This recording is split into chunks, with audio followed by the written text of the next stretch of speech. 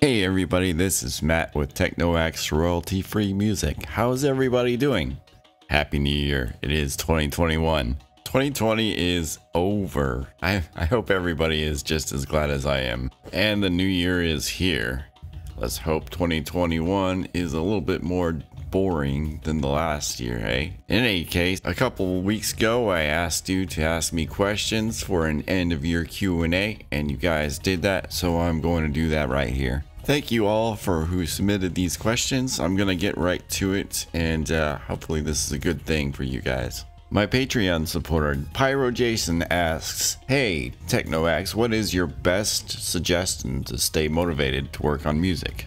That is an interesting question, actually, because I don't really usually put into words what inspires me. A lot of it is motivation within myself, but I can say that I do like having to have produced things that I actually like the pieces of music that I post. I actually like it. A lot of it I do actually listen to it from time to time, and I can say that I'm kind of proud of some of the stuff that I've produced, especially over this last year. And sometimes that doesn't necessarily translate over to royalty-free music. There is a certain complexity to the stuff that I do. And every year I realize this too, is that maybe I should simplify things down so you have things that you can use that are better for basically, you know, background music and stuff like that. But then there's also another part of me that just likes to produce stuff that I think is good, that I think would be interesting, not necessarily disposable.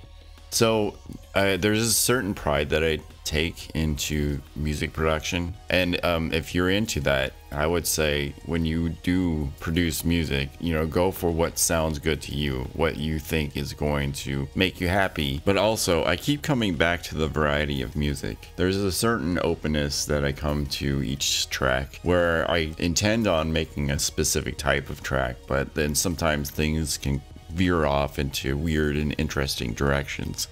And that keeps things new and fresh and makes it easy to not be bored, and you just do not be churning out the same thing over and over again. So say you're a fan of heavy metal music, and I certainly am, but over the last 2 decades, certainly there have been people who have infused the genre with different types of influences, like rap, rock, and also doing things with a Middle Eastern flair to it, and just basically different angles, different like influences that you can infuse to that genre of music to keep things new and interesting. And that doesn't mean you can't go back to the basics and just do heavy metal. I'm just saying that you do have the options of mixing up things a little bit, just so things don't go stale if you like do things over and over again. Patreon supporter Kyle Tunicliff asks, "What do you actually listen to when you're not producing? Your genres are quite varied when making music. Are your tastes similar to when listening?" And I would say yes, I do normally listen to a lot of different influences. Funnily enough, one of the original inspirations for making music for YouTube came when I was actually playing some video games, and video game soundtracks came into my forefront. A lot of game soundtracks back in the day actually were a lot better than even movie soundtracks. I would listen to things like the Fable 2 soundtrack. That's one of the things that I come back to over and over again, especially when I do like harp music. That's basically taking directly some influence from that Fable 2 soundtrack, and even the first one too. The Age of Conan soundtrack is always a favorite of mine, even though I've never actually played the game. The soundtrack is magnificent, and it's kind of a masterpiece, and I also try to come back to that over and over again. I have a bit of a taste for old-time music, like 30s swing also. I like Count Basie, Duke Ellington, a lot of the old things, and especially the people that I kind of used for inspiration a couple years ago for the electro swing music. That stuff is always like cheerful and like, you know, very, very danceable. 70s rock, Led Zeppelin, you know, The Doors, a lot of things that we actually listened to back in the 90s when even like I listened to like Soundgarden and Nirvana and Alice in Chains back in the day when I was a kid. But then even then, a lot of the stuff that came out, there was also the phenomenon back then where we didn't like a lot of the pop music coming out. So we went back to the 70s and we found a lot of things like Three Doors Down and just like really classic rock that actually stuck with us. Soundgarden continues to be one of my favorite bands of all time. One of the bands that basically pushed the envelope in terms of composition. They used a lot of like weird time signatures and they did it in such a way that was really indicative of like 90s grunge back in the day. And speaking of weird time signatures, Tool is one of my favorite bands of all time as well. Weirdly enough, for like this genre or this generation of music, I tend to go for the people who have not been signed. Popaloose Music is one of my favorite producers on YouTube, and there have been like a smorgasbord of different and weird producers that have these one-off songs that like latch on to me for whatever reason, just because they push the grade on what music is. Patreon supporter Gixer Kim asks, how do you get the resources to travel to these great places I see you pictured on Instagram? So first of all, I do have an Instagram. It is the same name as my channel, TeknoAXE, and for the last year I've actually posted quite a few hiking pictures there of me in various locations. 2020 has been extremely exciting due to the non-stop lockdowns, especially earlier in the year. The focus on that specific Instagram has actually changed a little bit. I've done a little bit of sketching, but let's address the question here. The secret is that those locations that you're seeing on Instagram is actually kind of in my backyard. I live in the Pacific Northwest, where you've got the ocean on the west, Great Plains on the east, and in between there's a gigantic mountain range. It's not really hard to find like hiking locations around here to spend the time when you're extremely bored and there's nothing to do because all your restaurants are closed and your gyms are closed and all your favorite bars are closed and all of the things that you usually enjoy are closed. What is left to do? You can hike and you can enjoy the very beautiful nature around you, and that's what I'm doing. I've actually done quite a bit of hiking and this is like the perfect place to do so. Jack Griffin asks, how do you come up with the inspiration for all the songs that you come out with? Do you plan or do you just roll with whatever is in your head?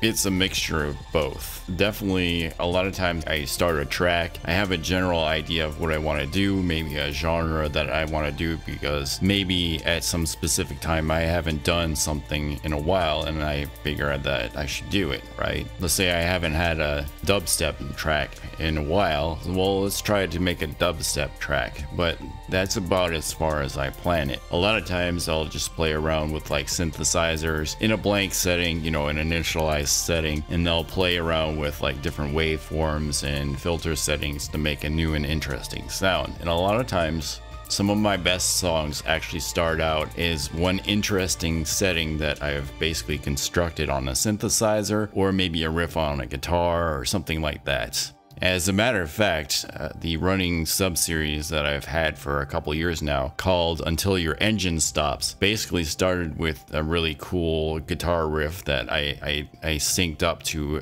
basically a basic techno beat. And the whole theme behind the Until Your Engine Stops sub-series has basically been this really weird eclectic mix between heavy metal and other genres, and not necessarily techno, but a lot of the songs there start out with a basic 4 on the floor beat, and then it will evolve into this really crazy drum pattern at the end, coupled with really crazy guitars. And it's something that I want to expand on in the future. I don't know how I'm gonna do it, but I'm definitely willing to push that concept further. That whole sub-series basically started with something that I did on the fly. I didn't even really plan on the sub-series even existing. But there it is. I guess my advice right there is just be open to crawling into whatever rabbit hole that you find yourself in and explore it as much as you possibly can. Gerbang Istana asks, hi sir, can you give me a recommendation for a sad soundscape background? No copyright. I do have a soundscape background playlist on my channel. I'll link it in the description below. I'm not sure about sad, but it is definitely very wistful and very relaxed. In terms of sadness, I would recommend anything that has maybe kind of like it operates under the minor scales. That definitely is a much sadder or much more downturned type of music than something that is based on the major scale. Stacy Bluebird asks, how's your day and was the year good for you? I think I can speak for a lot of people just to say that I'm glad that 2020 was over. On a personal level, it was kind of a hard year for me because there were things going on where I couldn't do things that I normally could do, obviously for obvious reasons. And I won't get into the politics for that, but it was definitely a stressful year for me in a lot of ways. I think though, in terms of music, it was actually pretty good on this channel and in general. I would say that I was very prolific in my music production this year as opposed to last year. This year, I actually dinged 120 tracks. 120 individual songs that I produced over this last year between January of 2020 and now. And I think actually there's a lot of individual tracks that I'm really proud of, like things that I had never thought of before, just things that I never thought that I could do. For instance, my 10-year anniversary song, I never thought that I could do a 12-minute song, but you know, there it is. And I was able to do it in such a way that it wasn't boring and it also wasn't, you know, kind of hokey as well. Granted, the views were not there for the much of the year, but I kind of attribute that to things that YouTube is doing rather than things that I am doing. Obviously, YouTube is in a state of flux right now. They are kind of in the mode for censorship and moving more towards the mainstream like everything else is at the moment. But I'm proud of what I've done, and so I'm really happy with the music that I produced this year. Festive Black Starry asks, this is probably too late. Do you want people to credit your name if they use your music? It is not too late because I am answering this question. The answer to that is I would like you to. I am not the most adept at tracking people down if they don't credit my music, and I don't really have the time to make that kind of effort to track down everybody, so I just don't do it. You'd be surprised at how many things come up and blindside me with, oh, they used the music there for that thing. I don't really mind, but it's like a polite thing to do to basically, you know, cite me if you use my music. I think the biggest thing that always falls me is when people try to put my music in a content ID database and then claim it as their own, and then people start getting claimed, and then obviously I have to go to that company and then take some action to prevent them from actually using the music, because if you guys are being claimed, then you can't use the music, and that's no good for me.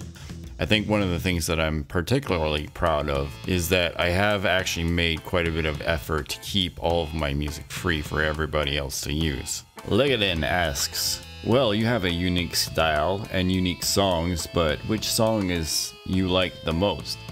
And the one that cost you the most too? I would say that my favorite song for this year would probably be the Decade of Epicness song, the 12 minutes long song. It actually took quite a bit to try to come up with something that was interesting for 12 minutes. Obviously, it spanned a lot of different genres, but it was really cool to see all of that come together. It had kind of a Tool atmosphere to it, because obviously when you try to switch from synthwave to heavy metal, you have to do so in such a gradual way to make things more cohesive, and I think I accomplished that quite a bit with the way I mixed in the guitars at the start of that midpoint there. But yeah, it was something that I was pretty proud of. Run to Light was actually something that I was actually pretty proud of too, because it mimicked that 70s rock feel, and I've always wanted to do that. And again, it's something that I was meaning to do for years and years and years, and it just it happened. And I'm actually really glad that it happened. Grivok Gaming asks, what's the favorite video you've seen this year featuring your music? If you could collab with any artist, who would it be? I think in terms of collaboration, I like to revisit some of the people who I've collabed with, like in the past, honestly. There is a YouTuber out there named Charm. She does a lot of World of Warcraft covers, but she's actually lent her voice to my project quite a few times, and it's been actually spectacular. In the future, maybe one of those times I can actually, you know, collab with her again. I think the problem with collaboration, though, especially for this channel, is the nature of what I do. Like, I produce so many tracks, but it's easy to actually get lost in all of them. Collaboration doesn't really benefit a lot of other people. It does contribute to the art form, for sure, but I'm not sure it really contributes all that much to their exposure. People come here to basically find music to use in their videos, and vocals don't necessarily lend themselves to that kind of thing. As a matter of fact, when I do tracks with vocals, most often I get the request to like strip them out for an instrumental version, and obviously that's not really conducive to what they want in terms of like contributing to people's art. They want to be included in that and not necessarily have the option to opt them out. So I totally understand that, and maybe one of these days I can have people like that come collaborate again. But in terms of vocals, I do have options as well, voice packs, and I also do have the Vocaloids, for which I've been experimenting around this year as well. As far as my favorite video this year that used my music, there's this guy called Ian from the H3H3 podcast that told us to blast off. Ian just switched his background to a spaceship. What? Who's playing this music? Go ahead, Ian. I'm not going to interrupt. This is your show now. Oh, what the fuck is this? Ian just put on a space helmet. We're blasting off, baby. Whoa. Yeah. Sometimes you just gotta blast off. What is going on? Dude, what? Ian's gotta I think you need COVID forever, bro. I need everyone watching to blast the fuck off right now. Okay. You feel me? Dude, I do feel you, dude. Alright, those are the questions. Thank you, everybody. Thank you for listening to the music. Thank you for a very great 2020. And I will see you in 2021, and we will do this all again.